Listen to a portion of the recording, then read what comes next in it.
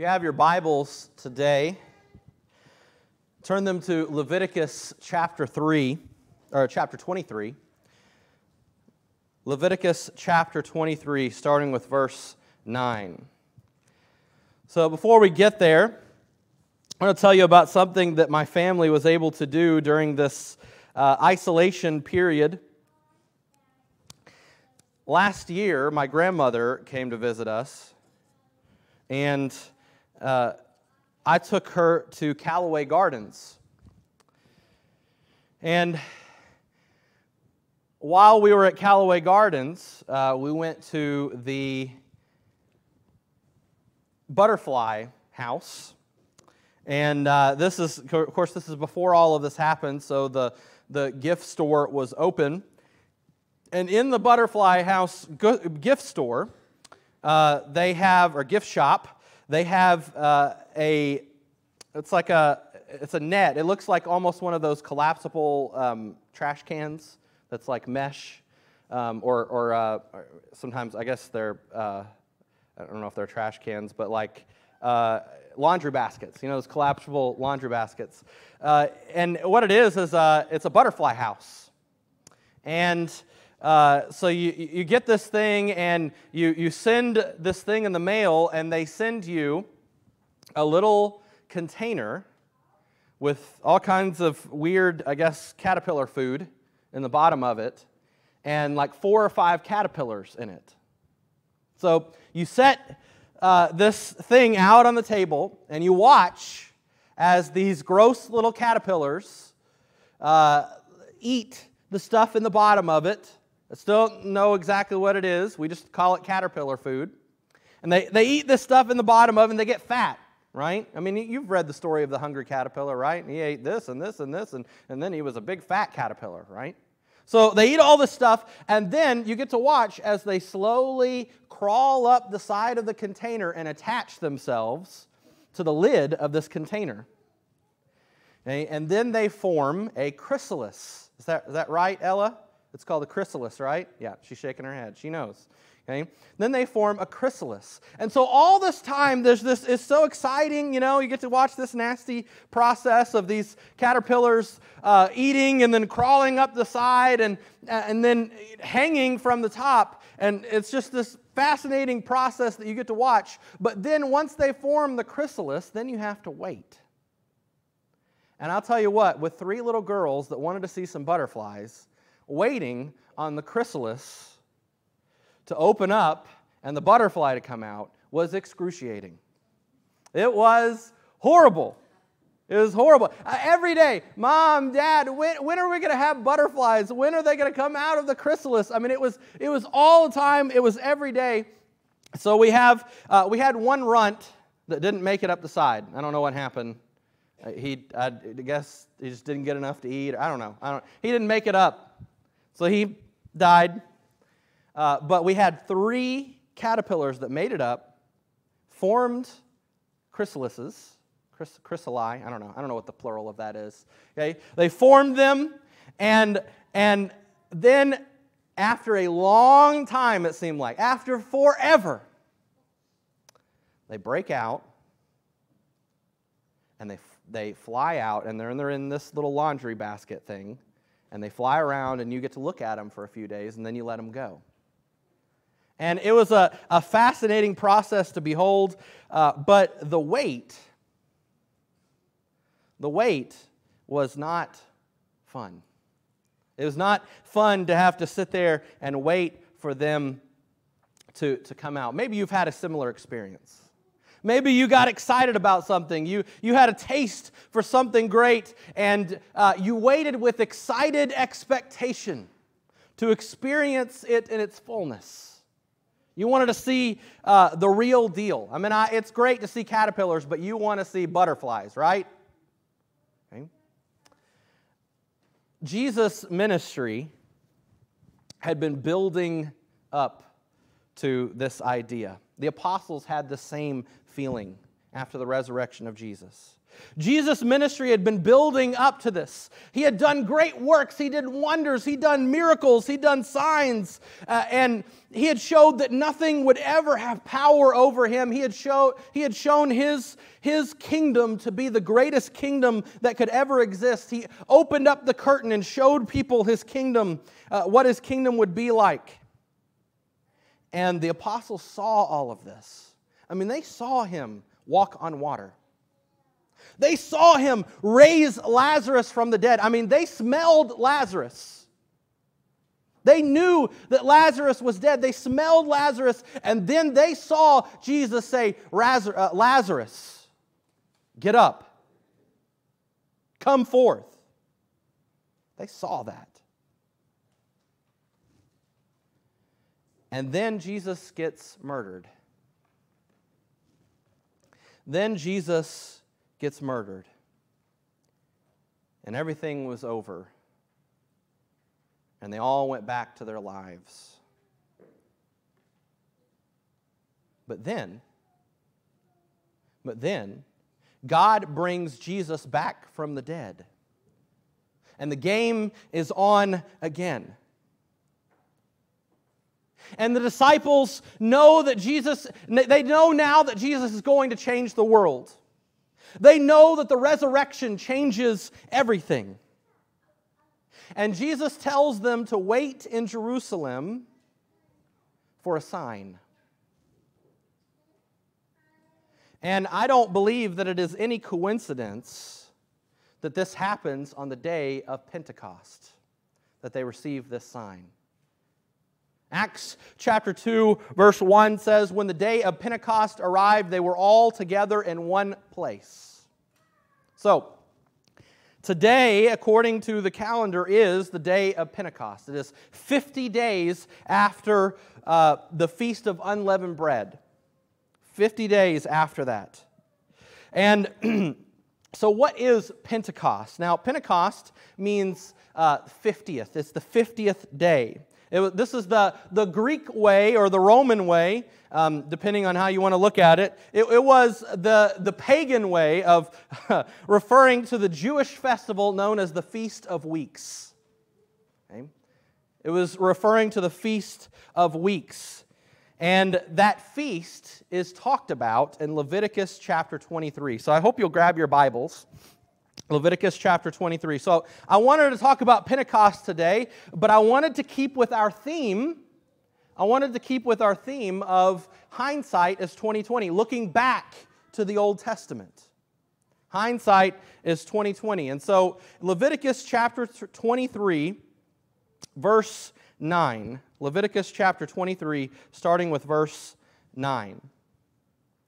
The Lord spoke to Moses, saying, speak to the people of Israel and say to them, when you come into the land that I give you, and reap its harvest, you shall bring the sheaf of the firstfruits of your harvest to the priest, and he shall wave the sheaf before the Lord, so that you may be accepted.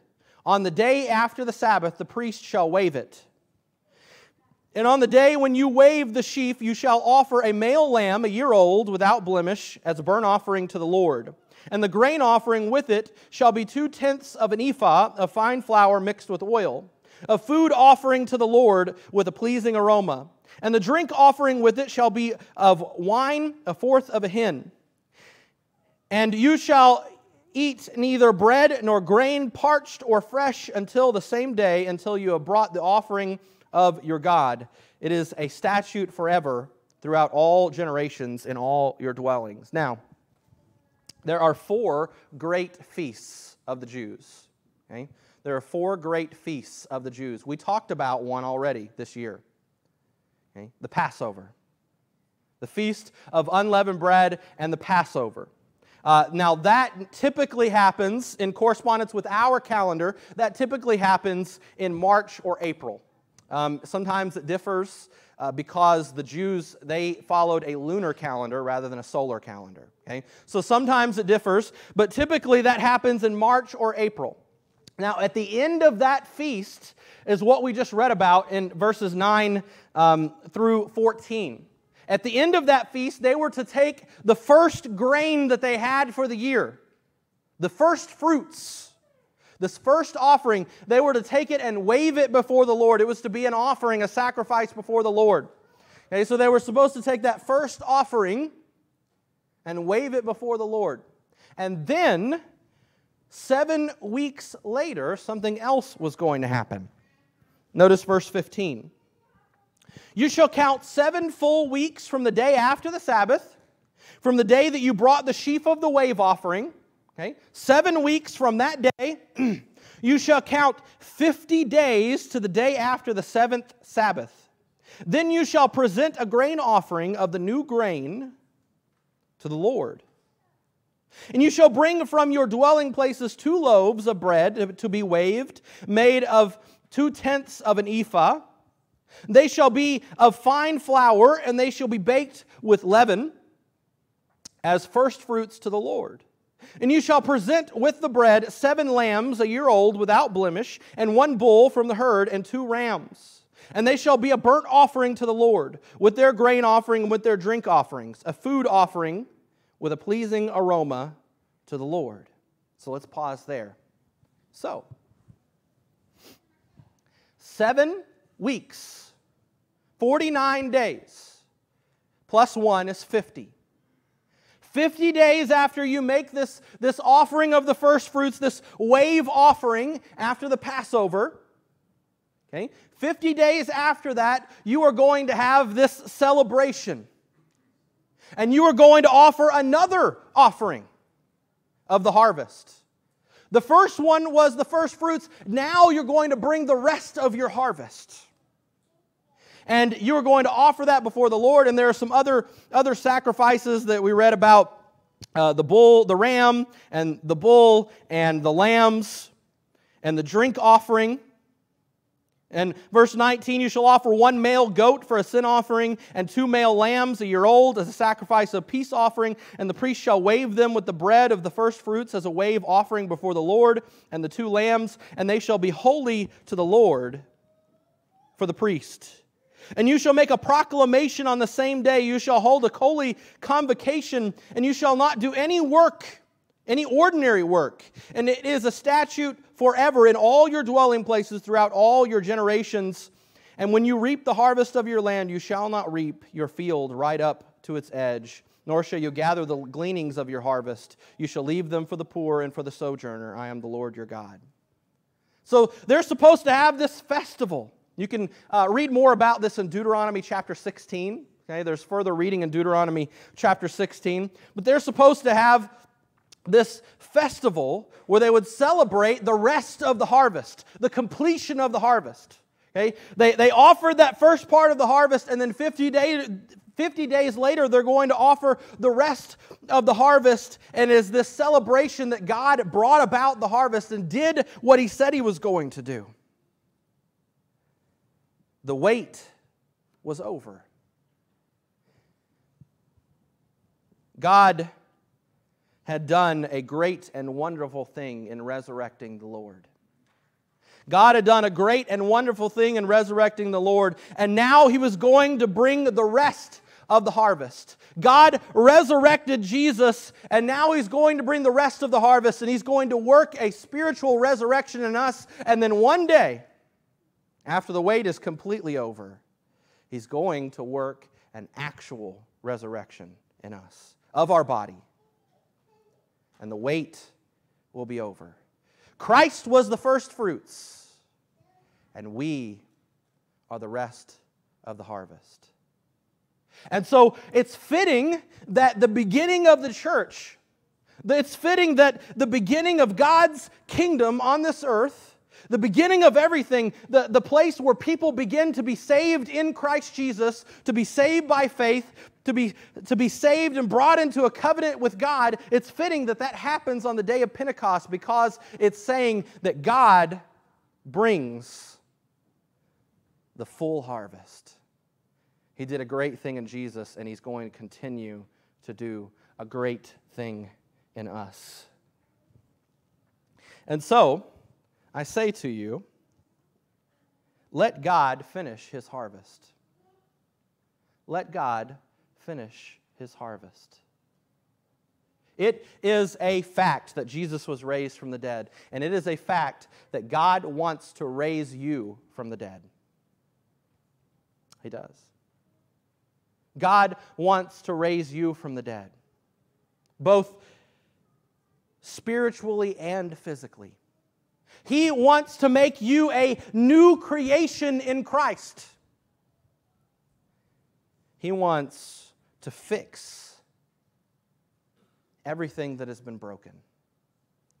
And He started that with the resurrection of Jesus, and He wants to work that in you today. I don't know what is broken in your life. Maybe you've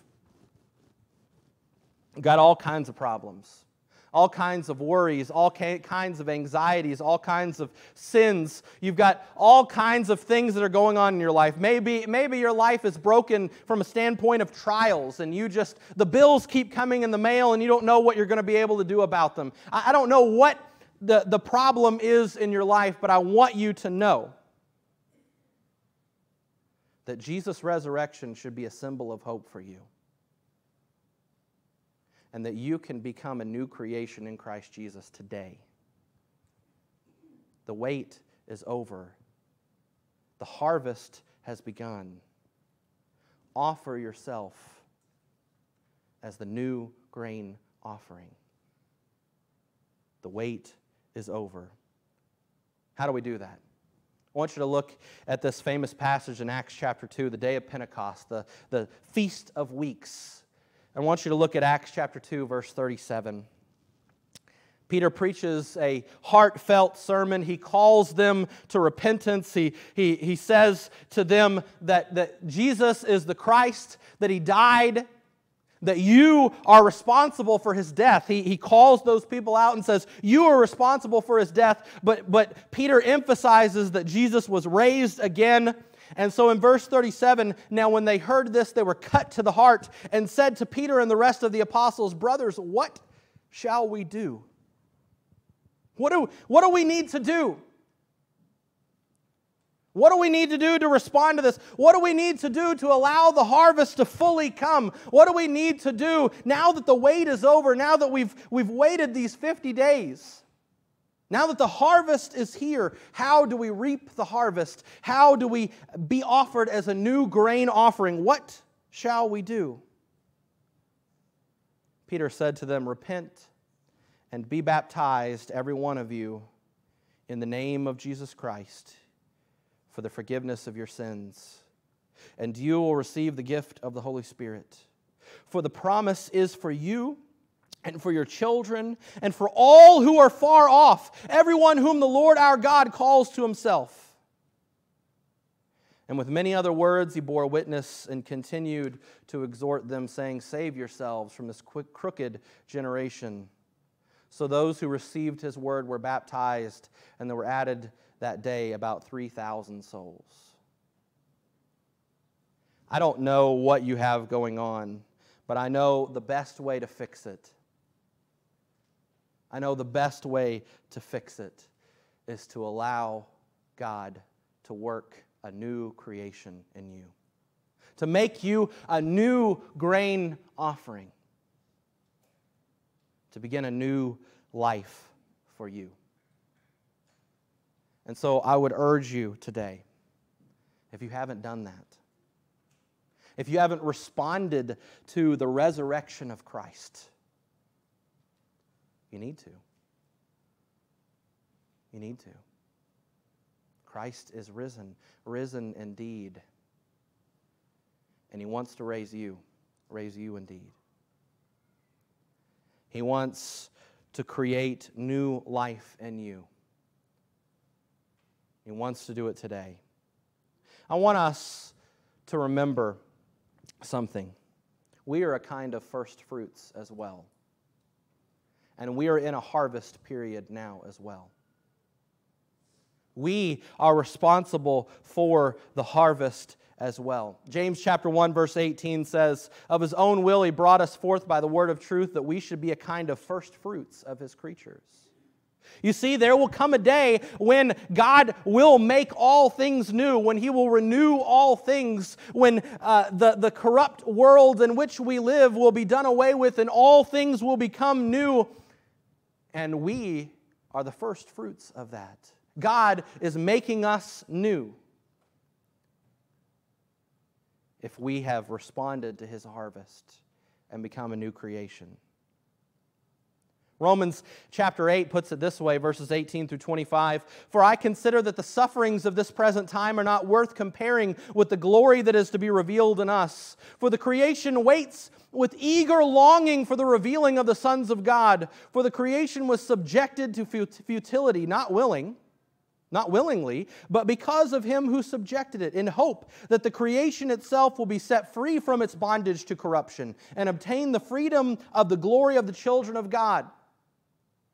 A curse was laid upon all of creation when Adam and Eve did what they did, and so there is a longing that those things will be made new, that those things will be fixed. For we know that the whole creation has been groaning together in the pains of childbirth until now, and not only the creation, but we ourselves, who have the first fruits of the Spirit, groan inwardly as we wait eagerly for adoption as sons, the redemption of our bodies. For in this hope we were saved. Now hope that is seen is not hope. For who hopes for what is seen, for what he sees? But if we hope for what we do not see, we wait for it with patience. One day, the harvest will be over. And God will renew all things. And the wheat will be collected into God's barn, and the tares will be sent out and burned up.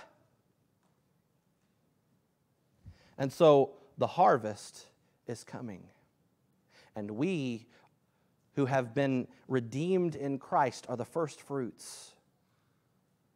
And so right now we're in, metaphorically speaking, the 50 days in between the resurrection and Pentecost. And we're waiting for the full harvest. Right now, the harvest is on. As we conclude our service today, Hamilton's going to read a scripture from Matthew chapter 9 in just a little bit.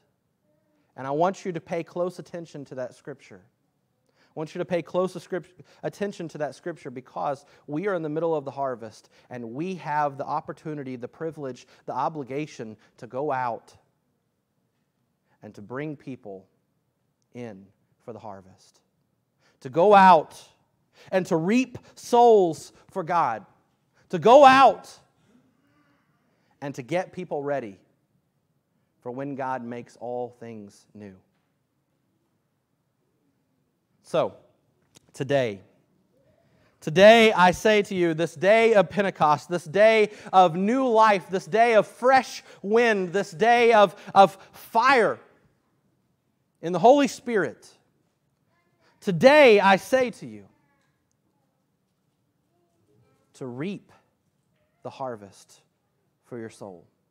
To respond to God's message. To become a new grain offering for God. The wait is over. Christ is risen. And you should be risen too. And I also say to you that there are others who need to be risen as well. Many, many others. It could be your neighbor. It could be your family member. It could be your child. It could be your grandchild. It could be your enemy. It could be the person that you see at the bank. It could be the person who's in the window at the drive-thru. It could be anybody who needs to be a new creation in Christ Jesus. So today, let us be saved. Let us be a new creation. And let us realize that we are in the harvest right now, and we have to go out and find people who are ready for harvest, to be a new creation, a new grain offering for the Lord on this day, the Feast of Weeks. We're going to sing an invitation song. We sang one last week. It had been a while before we'd had been a while since we'd had an invitation song. We're going to sing an invitation song. If you need to respond to this message, if you've been waiting to have your problems fixed,